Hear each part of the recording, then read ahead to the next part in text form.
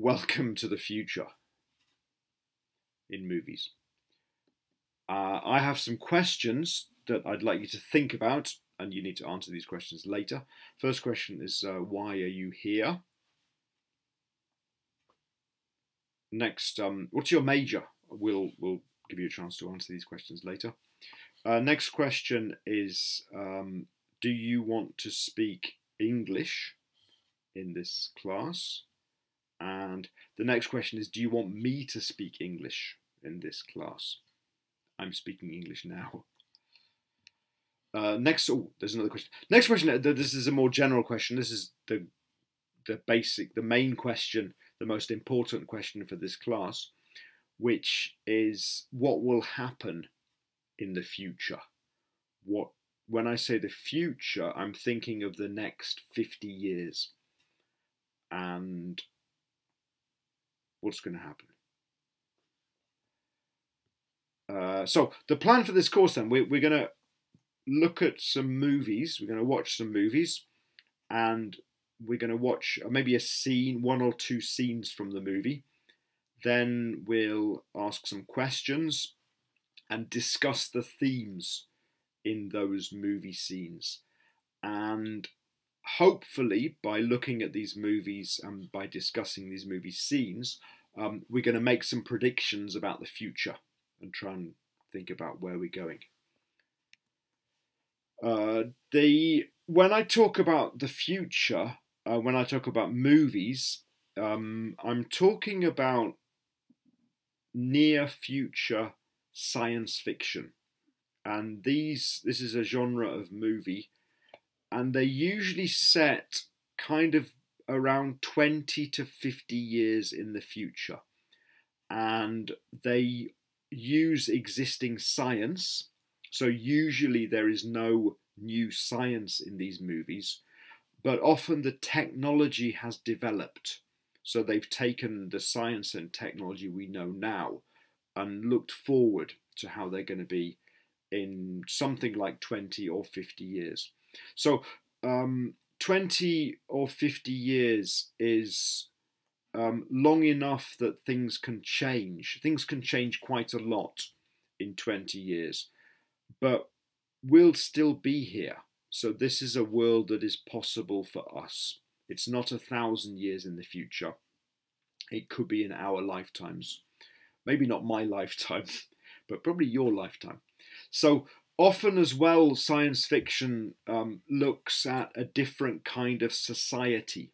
So taking the world that we have now and looking at all the possible directions we could go in and the different kinds of society that we can have, these movies look at that and look at what we could be and how we could run our world. Now, when we're talking about movies, there's a lot of jargon, there's a lot of technical words about movies. Some of them, for example, plot is just a name for the story. The screenplay is a written version of a movie which they use when they're making the movie. The subtext is a hidden, maybe less obvious meaning to what's actually spoken in a movie and what you can read in the screenplay. Utopia is a Greek word. Utopia is a perfect world. Dystopia, on the other hand, is a world that is not perfect. It's a utopia that's gone wrong. And apocalypse is a devastating event that has killed most of the people in the world. We often have apocalypses or post-apocalyptic movies. The premise is the idea behind a movie. So when we're looking at movies in the future, they're usually set, for example, there has been an apocalypse and this is after the apocalypse, or something has happened, or something is different, something has changed. That's the premise of the movie. So all science fiction movies there's a basic idea from which the movie is built, from which the story is set. More jargon, the suspension of disbelief, which is very important for all movies. Basically, what movies do is they often have things that we know are wrong, but when we're watching the movie, we stop thinking that this is wrong and we just go and we follow the movie. That's the suspension of disbelief. A plot device is an idea in the movie. Often the movie has a story, the movie has a plot, and the story needs to keep going. And often things happen in the movie just to keep the story going. And a MacGuffin is an example of this. This is a bit of a dialogue from a Hitchcock explanation, Alfred Hitchcock. What's that package up there in the baggage rack? Oh, that's a MacGuffin. What's a MacGuffin? It's an apparatus for trapping lions in the Scottish Highlands. But there are no lions in the Scottish Highlands. Ah, well then, that's no MacGuffin.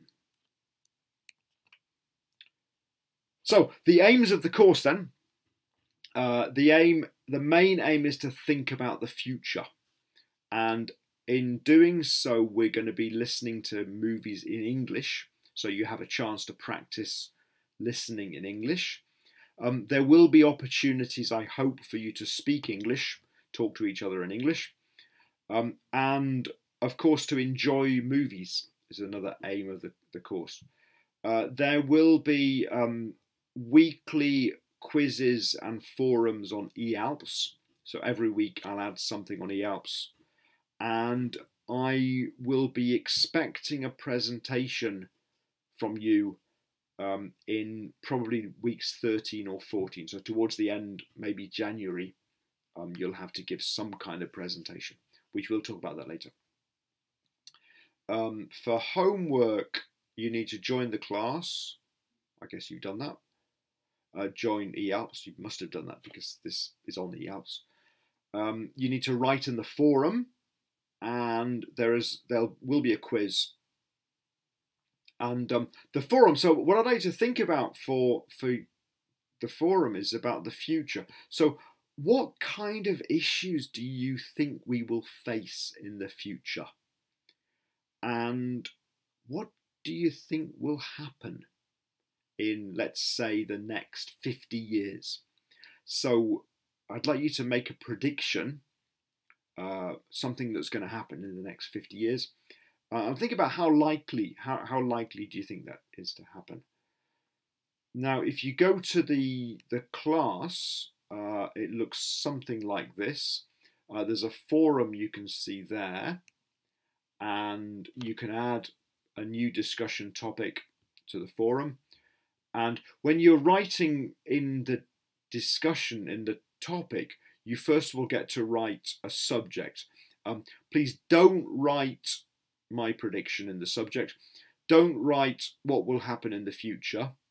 And please also don't write the same as someone else. So I'd like you to write an original idea, your prediction for what you think will happen in the future. When you've done that, then you can read other people's ideas, and I'd like you to reply to 2 or 3 people, give them some comments, give them your ideas, and good luck.